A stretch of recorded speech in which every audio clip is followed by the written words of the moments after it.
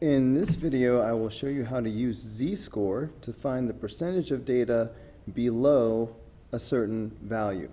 So the mean weight of adult men is 172 pounds with a standard deviation of 29 pounds.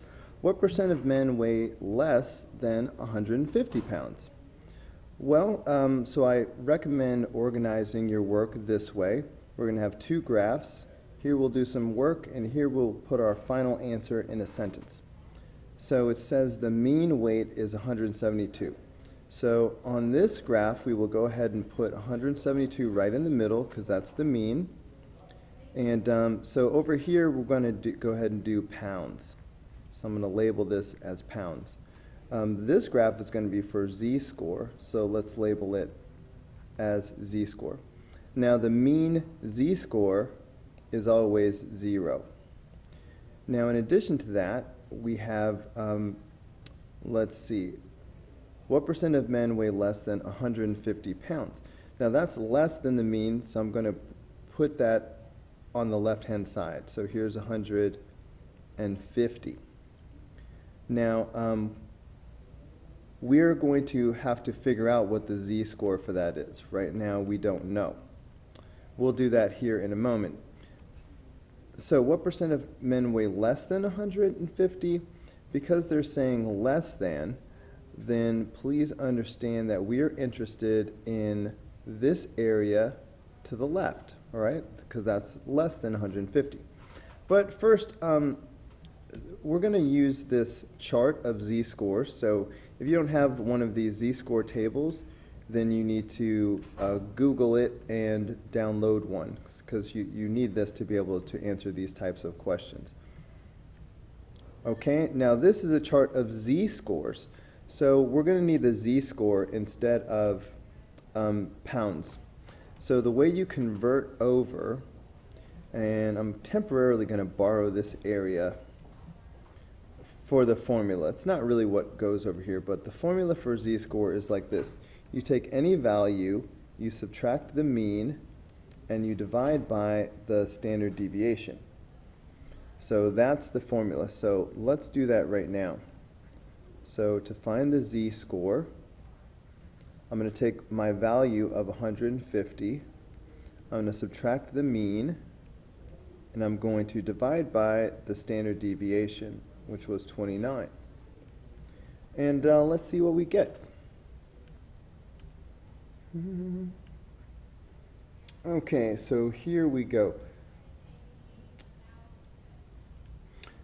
Now for z-scores, we're always going to use 2 decimal places. So we're going to have to kind of cut it here. Now rounding is going to be very important. Because this next number is 5 or greater, that means this number is going to have to be rounded up.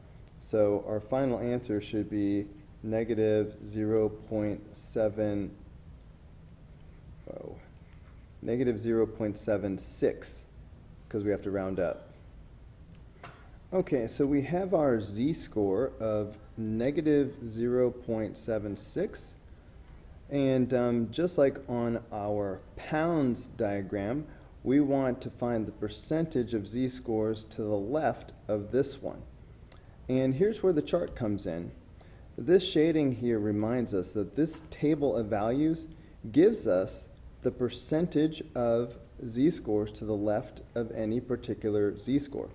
So all we have to do is find the z-score that we are interested in over here on the left. So we want negative 0.76. Okay, so let's see, negative 0.7 is right here. Now we can't see these, but this is 0.70, 0.71, 2, 3, 4, 5, 6. So this is the column that we're going to be wanting. So let's go back. So like I said, this is negative 0.70, 1, 2, 3, 4, 5, 6. So this is the percentage of values to the left of this z-score. So as percent, this would be 22.36%. Okay, so we will say the percentage of z-scores to the left of negative 0.76 is 36%.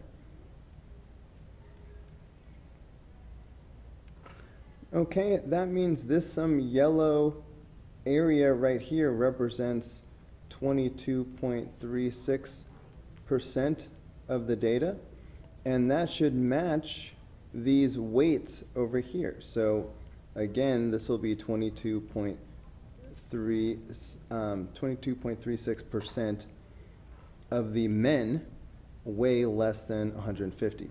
So let's go ahead and just write that as a sentence. This will be our final answer here in the box. So 22.36% of men weigh less than 150 pounds. And that's the final answer.